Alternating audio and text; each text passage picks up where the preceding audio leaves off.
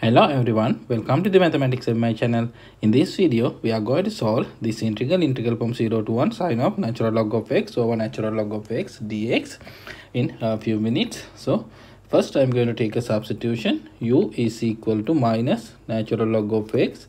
Then we can isolate the x we know e to the minus u. Then if we differentiate, dx is equal to minus e to the minus u du. Now we can plug in. So we know now limit infinity to 0. Here sine of natural log of x we know minus u, natural log of x again minus u, and dx we know minus e to the minus u du. Then we can interchange this limit 0 to infinity. When we change the limit, this minus sign get cancelled, and sine of minus u we know minus sine of u, and this minus sign and this minus sign get cancelled.